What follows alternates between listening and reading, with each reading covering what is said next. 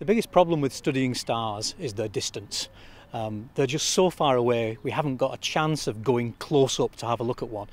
The only way we can find out about the stars is by gathering the light that arrives from them. And to do that, we use telescopes. Light is crucial to our understanding of the cosmos. At first glance, all the stars may appear the same, but take a closer look at the constellation Orion. The top left star in Orion is called Betelgeuse. The bottom right star in Orion is called Rigel. If you look carefully at those stars, you'll see that Betelgeuse is really quite red, whereas Rigel is really quite blue. Now actually, that difference is because they're different temperatures. So the colour of a star can actually tell us its temperature. Somewhat counterintuitively, red stars are comparatively cool, while blue stars are hotter.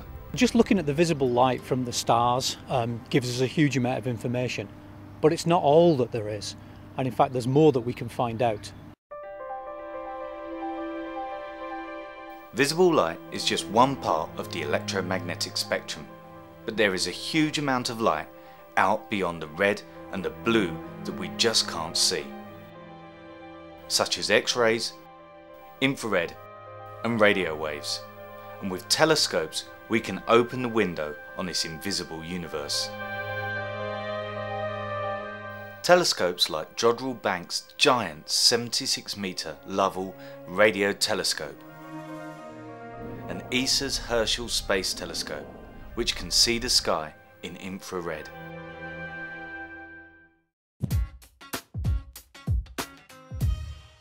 When we look at things in infrared light, we can get extra information on top of what we can see when using visible light. So let's take these 2 cups of tea, for example. In visible light, they look virtually identical. Be hard pressed to tell them apart.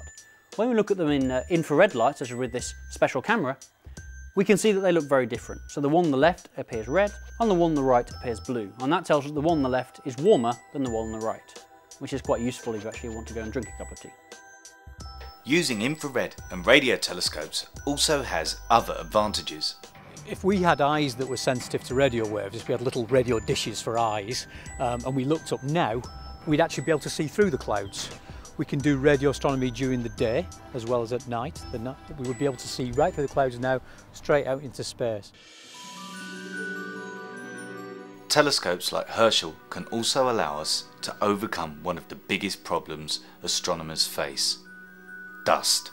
Dust is the bane of an astronomer's life.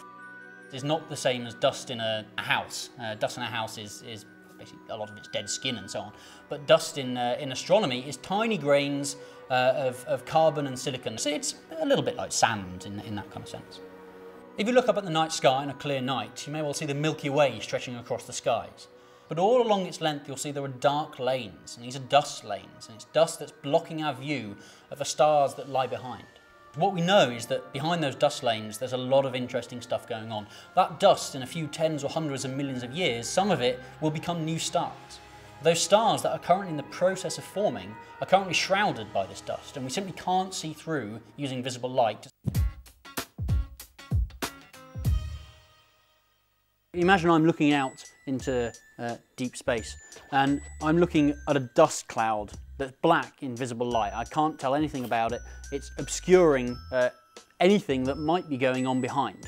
Well, to see what's going on behind, we need to look at infrared wavelengths. We can use our infrared camera, and I can point at the cloth and we can see that in the centre there's a bright yellow splodge. And that tells us that in the centre it's a lot warmer than it is around the edge. And this is very analogous to what Herschel does with dust in space. The dust might be much cooler, but the dust is being heated up by, for example, stars behind. So from this I can infer that there's something behind the cloth, or the dust, that's heating it up. So it's got to be something hot, and it's probably got to be something bright as well.